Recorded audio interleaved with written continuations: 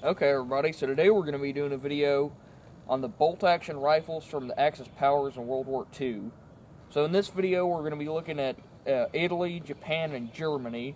I know there were a couple other nations like Romania and Hungary that they had separate rifles, but we're just looking at the big three today. And first off here with the smallest one, we've got the M91/38 Carcano. And 6.5 Carcano, and then right here we've got the Type 99 Arisaka and 7.7 Japanese, and right here we've got the Car 98K and 8mm Mauser. Now these rifles, this isn't perfectly representative of what Italy had. They also had 7.35 guns, and they had their M38 short rifles, but this is the one we've got, so this is the one we're doing the video with. So this is Italy's rifle, Japan's rifle, and Germany's rifle. And the Carcano is in-block clip-fed, and then the Arisaka and the Mauser are both stripper clip-fed. And the bayonets we have on these, this one has a underfolding bayonet designed for cavalry use. Was also used by forces that were on bicycles. And then this right here is our Arisaka bayonet, made by Toyota, the same Toyota that makes cars today. And then this is our bayonet for a Mauser. It isn't perfectly representative of the ones that were used by Germany, but it's the one we've got. And these rifles, the Carcano is cock on open, the Arisaka is cock on close, and the Mauser is cock on open. The Carcanos were produced from the original ones of these. The 91s were produced in 1893, and then these ones were produced from 1938 to 1943. The Arisakas were produced from 1939 to 1945, and then the Car 98s were produced from 1934 to 1945. And the sights on these, on the Carcano, they are fixed sights, not adjustable. On the Arisaka, you have a peep sight here that has anti-aircraft wings. You won't find those on the later models. This is only on the early pattern guns. And on the Mauser, it's got more of a standard military sight, tangent leaf sight, that goes up to 2,000 meters on the Car 98, 1,500 meters on the Arisaka, and it's a 300 meter fixed zero with the Carcano. And all of these are very nice rifles. The Carcano wasn't produced to the standard of the Arisaka K98, but it's still a nice rifle, still reliable. And this one is a veteran bringback from World War II. He's got his initials carved here, a J and a W. And then this one was brought back after World War II, probably just brought back by somebody returning home from occupation duty in Japan. And then this K98 is a Yugoslavian capture, but it was made in Germany in 1944, so it's accurate. It just has had most of the markings ground off. And yeah, we're gonna shoot these rifles today and tell you which one's the best. There's not too much else to say about them, so let's get into shooting at some. Okay, we're gonna start off by firing the Carcano, and real quick I'll demonstrate the safety on this. So the safety is a bit of a weird safety. You do that, and that what it's doing is disconnecting your striker and your spring, and that so you can't fire your gun. And this one is the only one of these guns in it's in-block clip fed. So we're gonna put it in our clip there. And with the Carcano, you do have to be a bit forceful with loading it.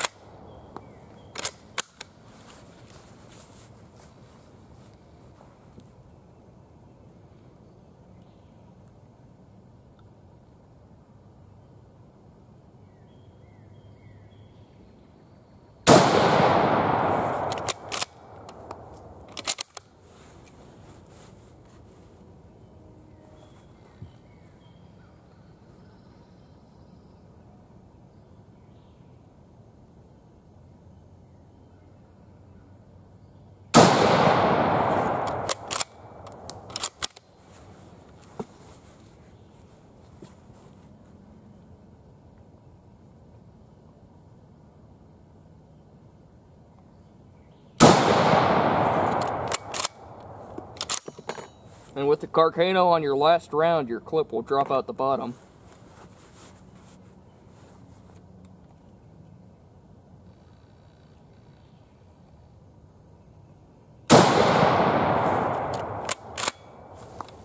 That's all 6 of them. Okay, this is our group with the Carcano. One here, one here, one here, one here, one here, and one here. All 6 of them. And I forgot to aim low, because with the Carcano, it has a 300-meter zero, and you're supposed to, if you were shooting at a person, aim at their belt, and then hit them in the chest. So I should have aimed more down here to hit on the target, but it groups fairly well, just high.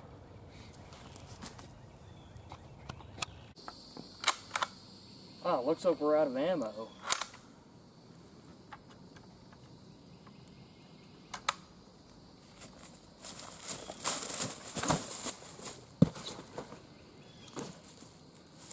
Problem solved. Okay, now we're gonna fire our K98. On the ammo we're shooting for the Carcano and the Mauser is a PPU rifle line ammo. Clip fed. And real quick, I'll demonstrate the safety on this if you haven't seen it before. So in this position, it's safe. This is the disassembly position, and this is fire.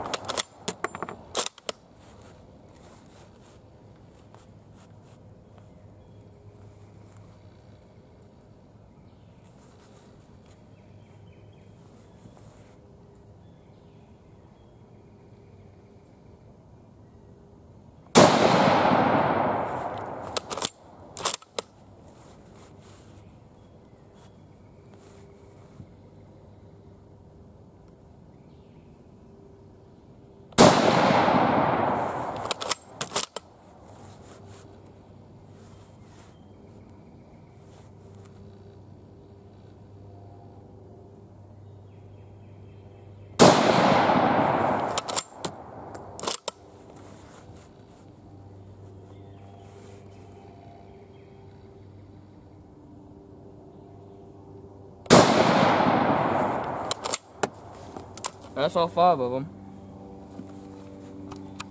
Okay, this is our group with the Kar98. We got 2 touching the orange just slightly, and then the other 3 just below it, but that's a pretty nice group.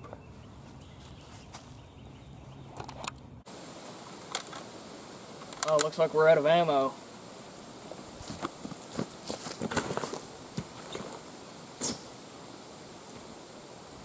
Well, he won't be going home.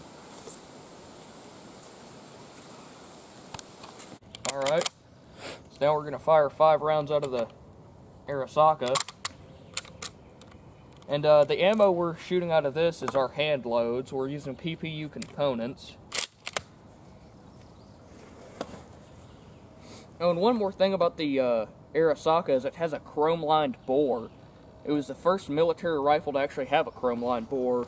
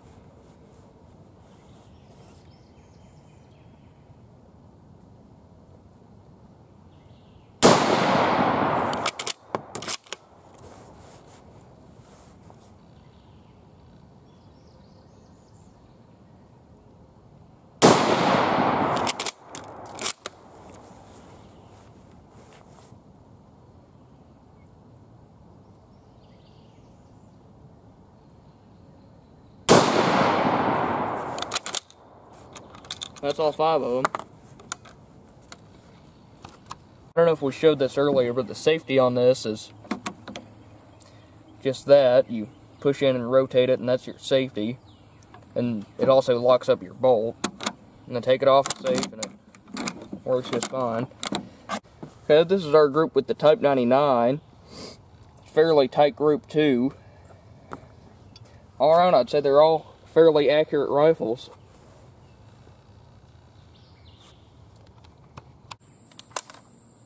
Looks like we're out of ammo.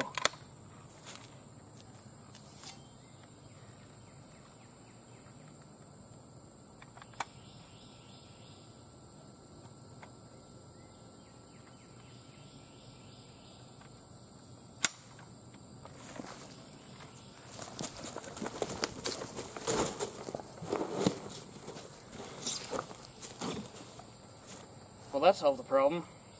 Okay, everybody, that's going to be it for the video. Hope you enjoyed the video. And, this was the Axis rifles of World War II, the Axis bolt-action rifles. And, all these rifles are fairly nice shooters. And I'd say if you're interested in getting any of these, the Carcano would definitely be the one to look at. These are still for sale on a few online sites, and you can find these fairly cheaply. You can find them for about $250 if you want more of a fixer-upper that might have some issues with it. And these are pretty good as far as getting into collecting.